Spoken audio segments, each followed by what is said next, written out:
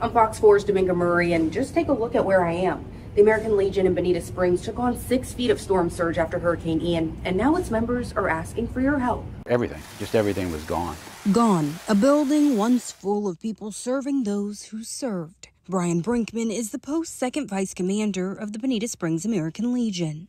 You hear mental health issues and those kind of things, which are very big, and it just gives a place for people to come in with people. A site for fellowship and community, but also giving back. Immediately after the storm, we facilitated Camp Bonita here. Even though the Legion lost their building to Ian, doors busted, windows busted. Right here, daily hot meals were given out to people who needed it for months.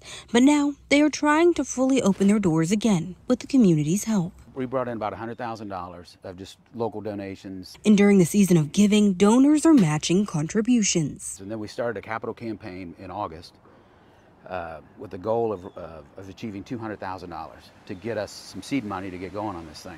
Get going on building back the Bonita Springs American Legion to fully serve those who put their lives on the line to protect others. Tell me, if people do want to donate, what's the best way to go on about doing that? So the best way is just send a check.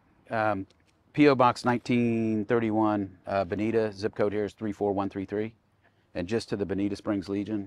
If you're interested in donating, we've also put that address on our website. That's fox4now.com. In Bonita Springs, Domingo Murray, Fox 4.